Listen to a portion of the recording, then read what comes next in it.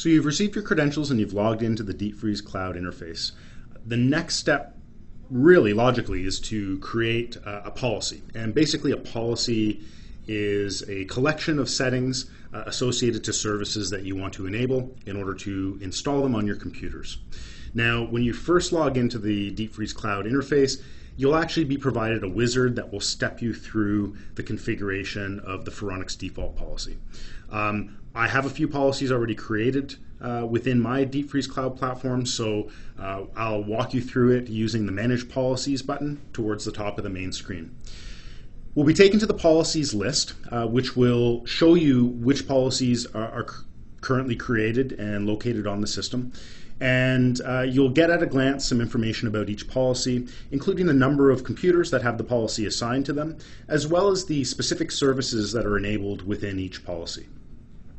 What we'll do here is we'll add a new policy, and I'll just step you through the different settings that are available when we configure a policy. So the very first group of settings is called General Settings, and these settings are specific to the actual cloud agent that facilitates communication between the computers and the cloud platform.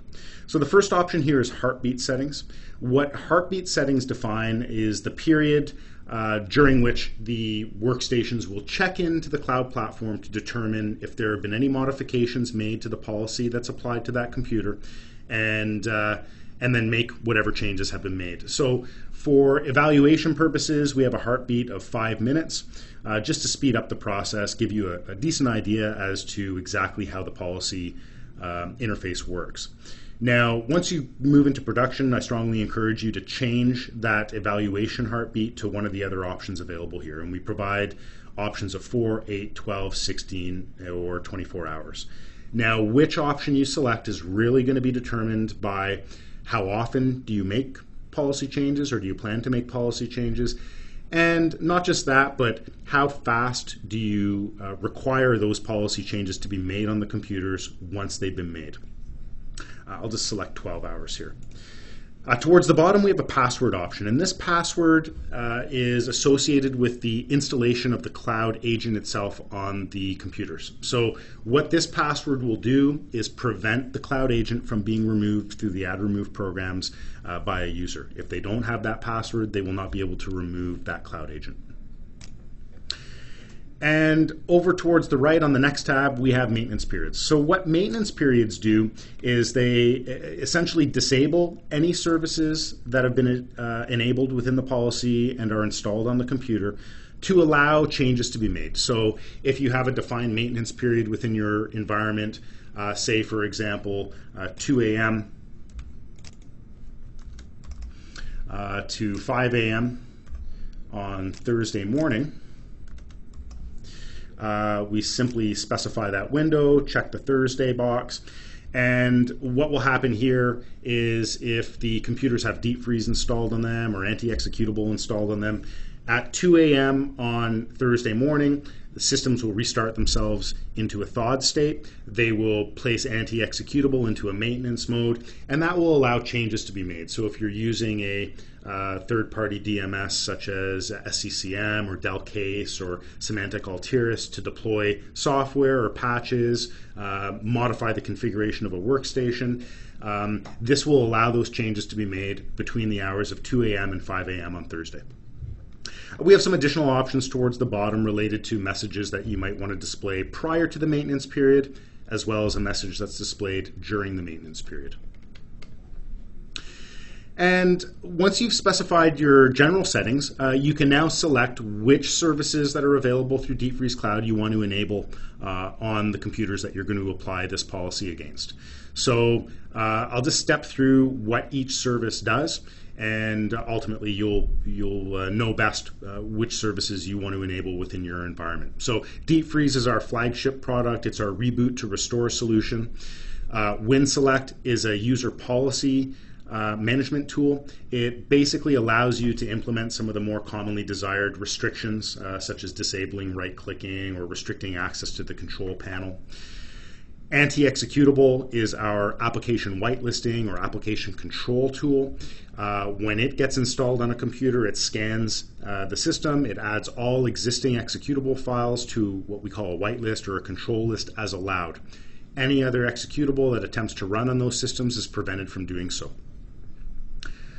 Our software updater service allows you to easily update third-party software. This is especially handy on a system that might have deep freeze installed on it, as it will ensure some of those pieces of software that update quite frequently, such as your browsers, Firefox and Chrome, perhaps little apps like Java, Flash, Adobe Reader, etc., can be updated during a maintenance period. We have close to 75 or so applications available through our software updater service right now. Antivirus is our Phoronix antivirus solution. Our Phoronix antivirus solution is unique in that it will allow definition updates to be applied against a workstation or a computer that has deep freeze on it and is in a frozen state. So there's no need to configure a maintenance period or a thawed period in order to ensure your antivirus definition updates are applied properly. And then PowerSave is our energy management solution. It allows you to create comprehensive schedules around when you might want workstations to go to sleep based on different times of the day. And of course, the ability to create multiple policies allows you to address different needs for different groups of workstations, if you will. So for this policy, we'll enable deep freeze, and perhaps we'll enable software updater, and we'll configure Firefox to be updated during that maintenance period. Once you've specified all of your desired settings for the services that you want to enable, we simply provide a policy name. So this policy name ideally will be something that will give you a pretty good idea as to what it is. Of course, through that policy list, you'll get a glance at what services have been enabled on that policy. So we'll just call this demo policy. Once you've provided a name, click the Save button, and you'll see that that demo policy appears in my list of available policies now. No computers with that policy applied, and we have deep freeze and software updater enabled as part of that policy. Now, to apply that policy, we simply go to the computer section of Deep Freeze Cloud. We select the computer that we want to apply that policy against. You can see this one already has the Phoronix default policy assigned to it. And we'll click the Assign Policy option and select Demo Policy. At this point in time, we're given a few options as to when we want that policy to be applied. So the first option says notify the user immediately when the computer checks in, and restart the system after 2 minutes to make the changes.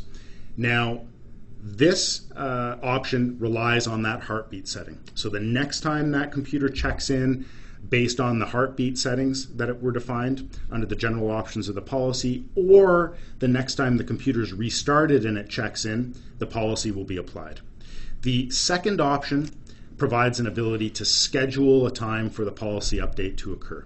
So this will allow you to select a date. Perhaps we don't want to apply this policy until Saturday, and we don't want it to happen until we know users won't be using the system at 3:30 in the morning.